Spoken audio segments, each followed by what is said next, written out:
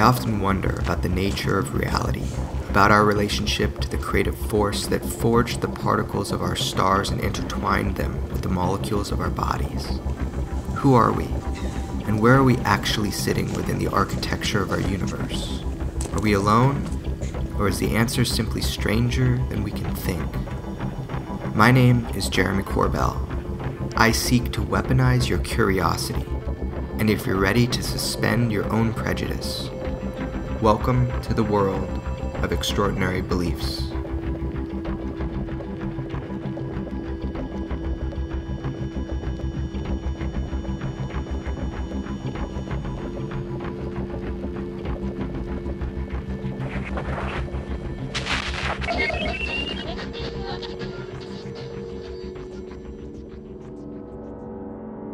We're going to cancel the training exercise. We have real-world tasking. My name's Chad Underwood. My call sign is Nuts. I was a lieutenant at the time on USS Nimitz. I filmed the TIC TAC video with the VFA 41 Black Aces, serving under my commanding officer, Dave Sex Fravor. Declassified videos, authentic Department of Defense footage. Oh my gosh. There's a whole fleet of them. Look on the ASA.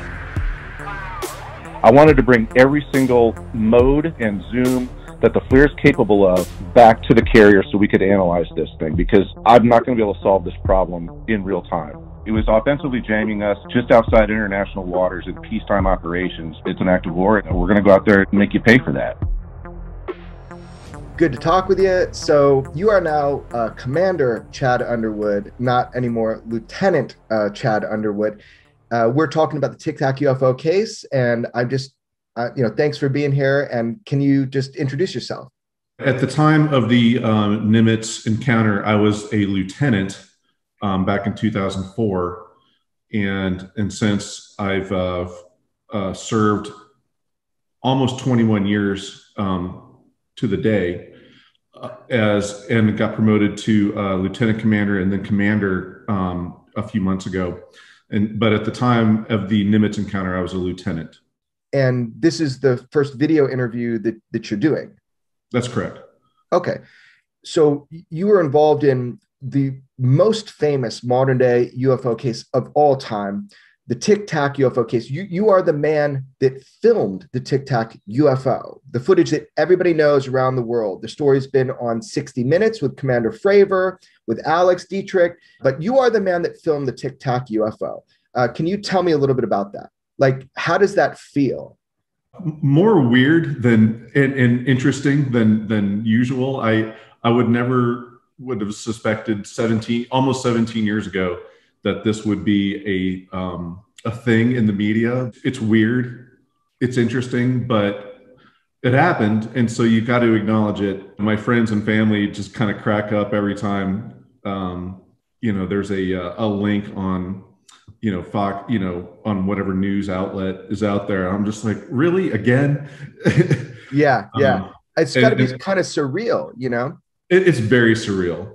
That's for sure. And I never thought in a million years that the term TIC TAC would be still in the zeitgeist of where we are. Okay, well, we got to talk about that. So there's a funny story that you shared with me that I'd love people to hear is how did you come up? You're the man that named the TIC TAC UFO. How did you come up with the name TIC TAC UFO? Can you tell us how you came up with that term? Of course. Anyone who knows me, friends, family, etc., yourself, knows that my sense of humor is very rooted in these 80s and 90s. I love like the slapstick comedy of Airplane, Naked Gun, Top Secret, Fletch, Caddyshack, etc. That kind of physical slapsticky humor. And so when we went out there and we had this encounter, Dave Fravor had already debriefed his flight, and so everyone on the carrier, at least in the aviation wing, knew about this by the time I landed and I went to the intelligence center. And so I brought my tapes back, and they were like, "Hey, did you see a UFO too?" And I'm like, "Actually, I got it here on video." they were like, you know, their eyeballs just, you know, were like, whoa. And so we popped the tapes in, and they were like, what would you describe this as? And my thoughts going through my head were the scene from Airplane where the reporters are asking that guy, Johnny, one of the ground controllers, of like, can you describe this plane? And he's like, oh, it's a big white shiny plane with wheels and, you know, looks like a big Tylenol. What kind of plane is it? Oh, it's a big, pretty white plane with red stripes and curtains in the window and wheels, and it looks like a big Tylenol.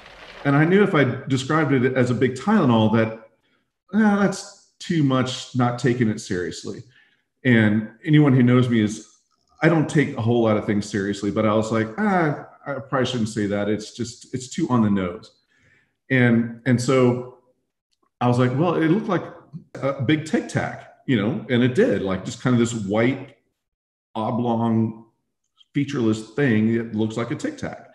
And it just kind of became the name for it for the next few days. Little did I know that 17 years ago, it would still be a thing.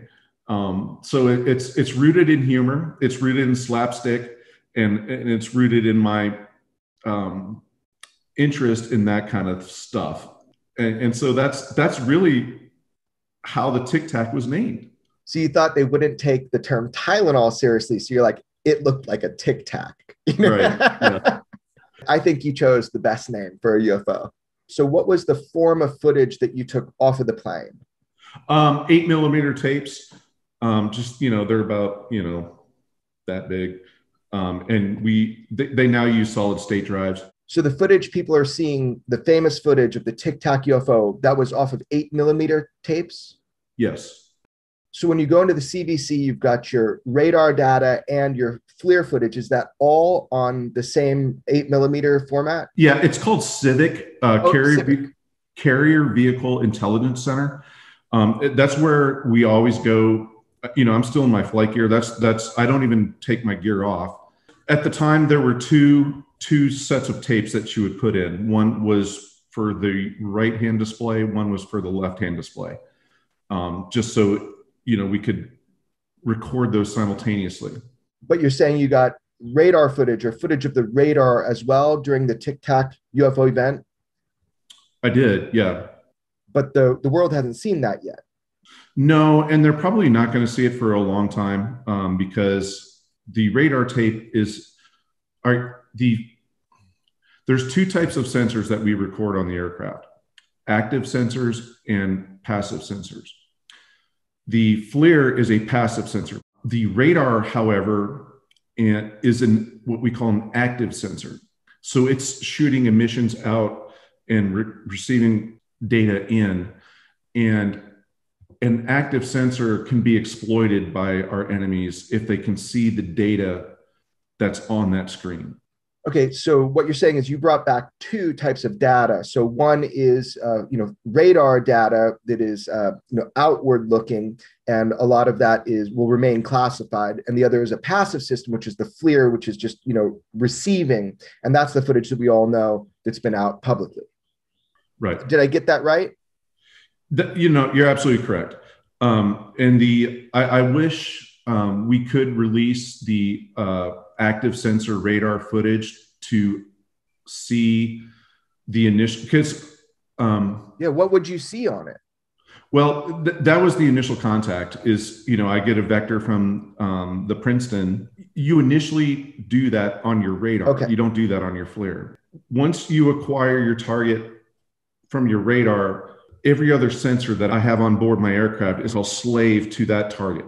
So my FLIR, my electronic warfare systems, and it's going to lock onto that target, and it's going to look at that target and focus on that target. That's what it's designed to do. So to be clear, so I understand, you did pick this thing up on radar first.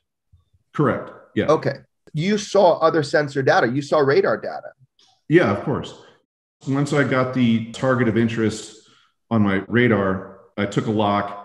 And that's when all the kind of the funky things started happening. The erratic nature of the Tic Tac, The airspeed was very telling to me. And then we started seeing what we call jam strobe lines. Strobe lines are vertical lines that show up on your radar that are indications that you're being jammed. We talked about that when we did the audio recording, and Right. something you said to me that I think is important kind of for people to hear. There was a 2009 investigation where they did a report. It's called the Executive Summary. I'm sure you've read it, right? Yes. It states in there that you did not receive jamming cues, and that's in contradiction to both your interviews and Commander Fravor's interviews. Could you clarify about that? Were you consulted for that report? Is it just wrong? I was not consulted for that report. I have been interviewed 0.1% from the government as I have from yourself. I did get jamming cues on my radar tape, and you can see cues of jamming on both your radar and your FLIR tape. Yeah. You know, when like Commander Fravor described on your FLIR tape, when you see like 99.9 range to target, that means you're being jammed. It was seen on your SA at the time, not just your own radar? Yes. Was there any other traffic at the cap point during the intercept? No, nothing at all. And we were flying what we call the whiskey areas. They're restricted for military aircraft, and we schedule those more or less for a safety of flights, just to make sure that any other military aircraft or civilian aircraft, for that matter, are not flying in that sector of airspace. There was no red air in the area from the previous exercise. That's correct. Yeah. There was nothing that wouldn't be identifiable in the sector of airspace that we were flying. And the way that this object was behaving was not indicative of how a civilian or commercial aircraft would fly. Until you see the aggressive maneuver to the left off of my FLIR, anything that it's going to do is going to be tracked by the FLIR. And so when the target maneuvered off to the left of my screen, as you see on the FLIR display, that was a result of that object maneuvering itself, not me maneuvering my own aircraft. This completely went off to your left, lost track at that moment the video ends, right? Right. Yeah. Yeah. As we talked about earlier. Because people are saying it loses track when the bars are widening, and it's not losing track. It's just maintaining track. When it widens its bars, it's basically telling me that it's losing confidence in that track. But then it goes back. You know, you see it widens out and then it goes back. It never dragged off the target. The FLIR is designed to and engineered to be able to hack that kind of maneuvering, but the way that aircraft maneuvered, or that object, whatever, is not something that I can explain. It just went whoop, and it was off to the races wherever it was going, and that was it. At the end of the video, we see it appears the object shoots off to our left. Is that indeed what happened? Oh, yes, absolutely. And did you like radio into the Princeton and ask them, where is it? Yeah, absolutely. Because the Princeton was our controller to begin with, if this TIC TAC never existed. And so I immediately got on the radar. I'm like, hey, where is this thing? Because I only have a certain scan volume with my radar and my FLIR, and this thing is gone. And so I immediately radioed the Princeton and my E2 Hawkeye controller.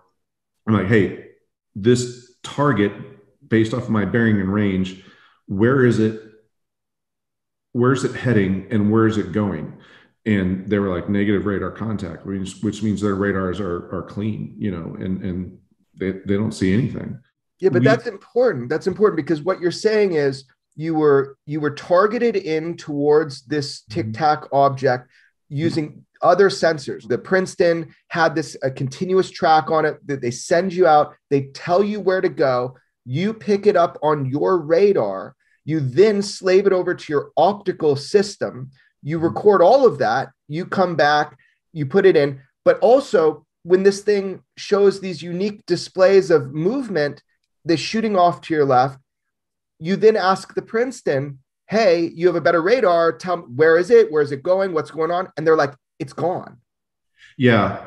That's to put it clearly, that's pretty much what happened. And since it shot off to the left, I immediately vectored my own aircraft to the left to try to reacquire it, and nothing.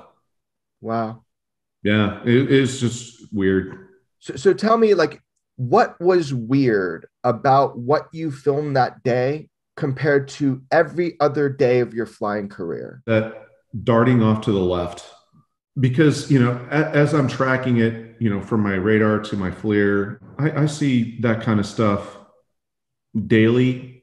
However, my radar and FLIR should be able to account for that kind of discrepancy. And so once it shot off to the left, immediately aggressively maneuvered my fighter to the left to try to reacquire, and it moved with a velocity that I've not seen.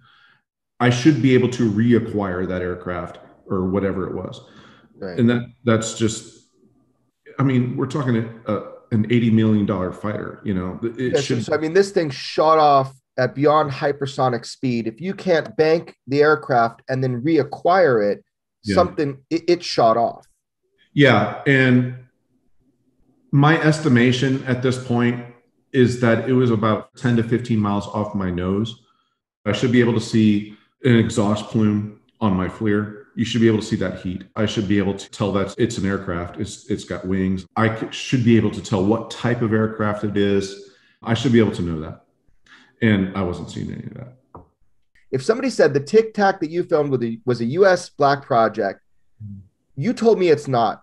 Tell me why it's not. If there is something out there that you have seen as a pilot or aviator that you weren't supposed to see, you get vectored home, airborne in real time, say, hey, head home. And then you have to debrief with someone who's briefed on that particular project. Which has happened to you. You have encountered something that is a black project, and you had to debrief and there's a protocol for that. Exactly. What happens is when you're in the intelligence center, civic, you describe what you saw. They describe what you've seen. They make you sign a non-disclosure agreement or an NDA, and they say this is the project name. They don't describe what it is or what it does or anything like that. It's just you shall not speak of this again. That did not happen with the Tic Tac. That did not happen. Nope. So nobody said to you, you saw something you shouldn't. This is a black project. Sign this NDA. That is the protocol. That's what would have happened if it was U.S. technology, right? U.S. black technology, but that didn't happen. No, and it didn't happen with Commander Fravor either. What do you think you saw? I don't know, Jeremy, man. I have no idea. Like, it was just this weird thing that I should normally be able to identify with characteristics. Yeah, I had no flight characteristics, a method of lift, propulsion, things like that. And it was at a range where I should be able to distinguish flight characteristics, and that just didn't happen. What is it like when your kids, say, hey, daddy, did you see an alien, or hey, daddy, did you see an alien ship? Do your kids ask you that kind of thing? Oh yeah, they do all the time. And, they're, as a fan of Star Wars and things like that, Guardians of the Galaxy for my kids and things like, whatnot. And they're just, every day, they're just like, hey, did you see an alien, at work? And I'm just like, no, I don't know what I saw. And I told them, I can't remember where the quote came from, but there's a quote out there that says, either we're alone in this universe or we aren't. Each is equally terrifying. With billions of galaxies and billions of planets that are out there, the odds of us being the only life forms that are here is unlikely. You just kind of have to live with that knowledge and just know that we're probably not the only beings out there. You're leaving it on the table that this could be something not from here. This could be, totally. This could have been a vehicle, an extraterrestrial vehicle. We don't know. Oh, absolutely. Yeah, totally. And, as a rational human being, I leave that completely on the table. It has to be as a logical, rational person. The evidence that it's our black technologies, that seems to be dwindling. That seems to be going away. Yeah, that seems to be the case. I think the Pentagon and the folks that put these reports out, I think that is the correct assessment. The idea this is U.S. technology, we've already talked about how it's not a black project, that you would have been treated differently. Does somebody have a technology 1,000+ years ahead of us, another foreign nation that had it back in 2004 when you filmed the Tic Tac? I mean, that would be pretty wild.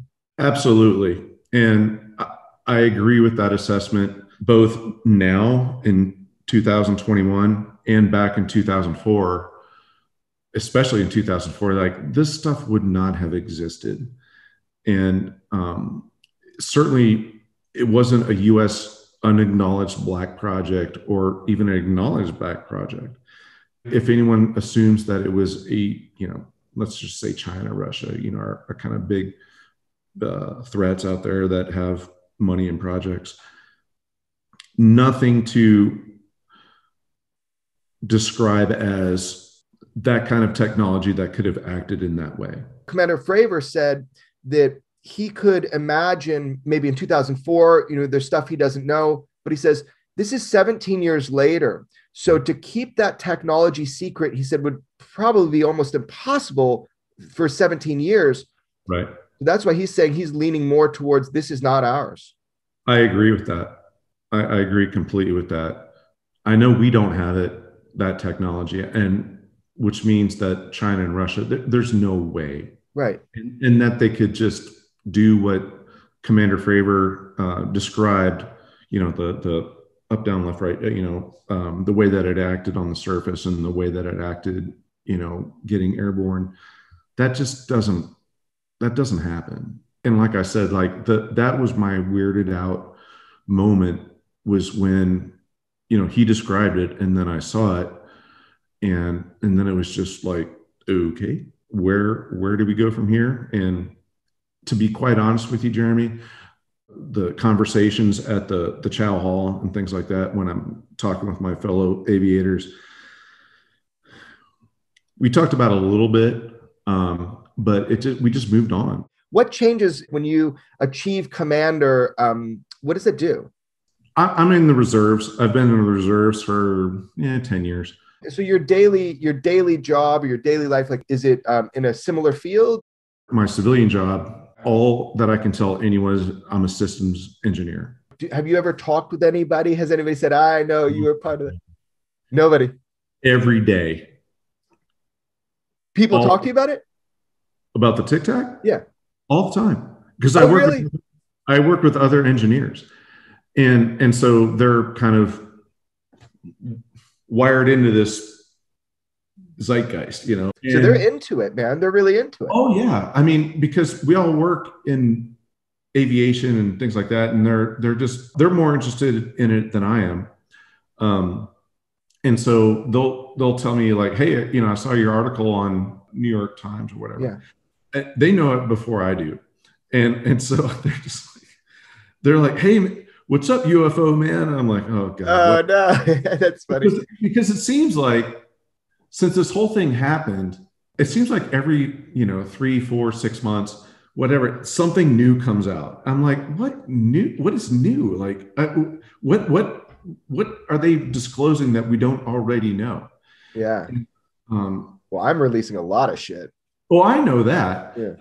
And that's in your best interest. But, from my perspective, like I wake up on a Monday morning and I'm just like, all right, what now? Like, just that's basically just how it feels.